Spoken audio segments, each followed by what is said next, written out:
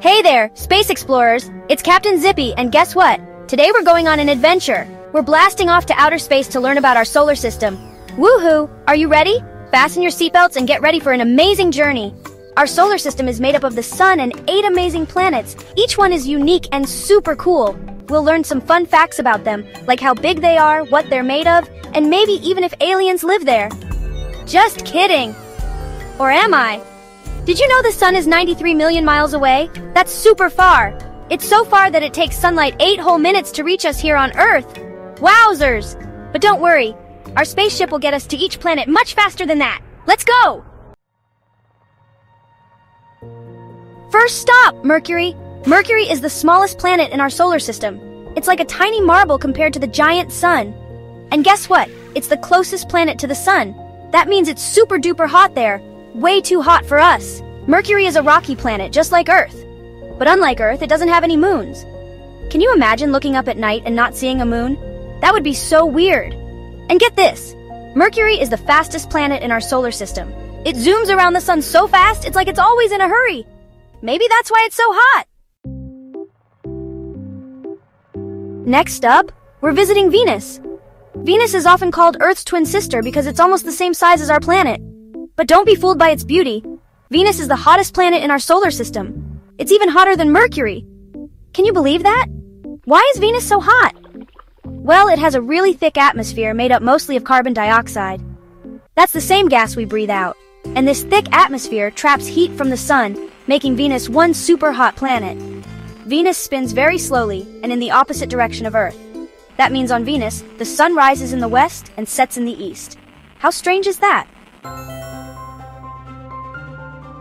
Now it's time to visit our very own planet, Earth. Earth is the only planet in our solar system that we know for sure has life. That's because it has the perfect temperature, just the right amount of air and water, and it's just the right distance from the sun. It's like Earth was specially designed for us. Earth is a beautiful blue and green planet when seen from space. That's because it's covered in lots of water and land. And you know what? We need both to survive. Water to drink and grow our food, and land to live on and play on. Earth has one moon that lights up our night sky. It controls the tides and helps keep our planet stable. It's like Earth's best friend. Chapter 4. Mars, the red planet. Next stop, Mars. Mars is a really cool planet with a reddish color. That's because it's covered in iron oxide, which is the same stuff that makes rust. Imagine that, a whole planet that looks rusty. Mars has 2 moons, Phobos and Deimos. They're named after the horses that pulled the chariot of the Greek god of war, Ares. Cool, right? Scientists believe that Mars might have had oceans and rivers a long time ago. And guess what? They think there might still be salty water underground. Maybe one day we'll find evidence of life on Mars. Wouldn't that be amazing? Chapter 5. Jupiter, the giant gas planet. Get ready, because we're about to visit the biggest planet in our solar system, Jupiter. Jupiter is so big, you could fit over 1,300 Earths inside it. That's gigantic. Jupiter is a gas giant, which means it doesn't have a solid surface like Earth. It's mostly made up of gases like hydrogen and helium. Can you imagine trying to land on gas? You'd just sink right through. Jupiter has a giant red spot, which is actually a massive storm that's been raging for hundreds of years. It's so big you could fit 3 Earths inside it. That's one powerful storm. Chapter 6. Saturn, the ringed wonder. Next up is Saturn, the planet with the most spectacular rings. Saturn's rings are made up of billions of pieces of ice and rock, all orbiting the planet together. Some of the pieces are as small as a grain of sand, while others are as big as a house. Saturn is a gas giant just like Jupiter, and it's also really big. But even though it's big, it's actually the least dense planet in our solar system. That means if you could find a bathtub big enough to hold Saturn, it would float in the water. Saturn has more than 80 moons, but its largest moon, Titan, is extra special. It's even bigger than the planet Mercury. That's one giant moon. Chapter 7. Uranus, the sideways planet. Get ready for a wacky adventure as we visit Uranus. Uranus is a blue-green ice giant that's tilted on its side. It's like it got into a cosmic fender bender and got knocked over. Because of its tilt, Uranus has really long seasons. Each season lasts for about 21 Earth years. Can you imagine having winter for 21 years straight? Brrr, that would be cold. Uranus is also unique because it spins on its side. That means its poles face the sun. Imagine having the sun directly overhead for 42 years and then having darkness for 42 years. That's what it's like on Uranus.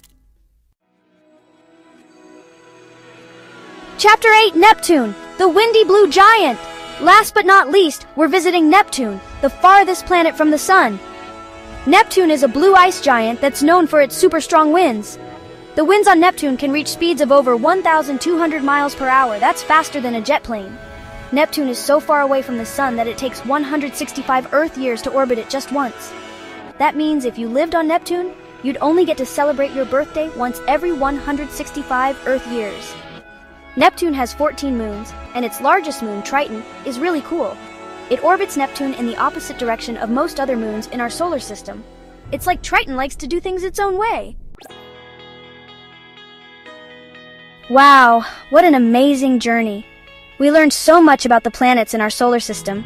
We visited Mercury, the speedy little planet, Venus, the super hot twin of Earth, and Mars, the rusty red planet that might have salty water underground. We even explored the gas giants Jupiter and Saturn and the ice giants Uranus and Neptune. Remember, each planet is unique and special in its own way, just like each one of you. Keep exploring and learning about the universe around us because there's always something new and exciting to discover. Want to learn more? Don't forget to subscribe to our channel for more exciting videos. Keep looking up, and I'll see you in space. Bye-bye.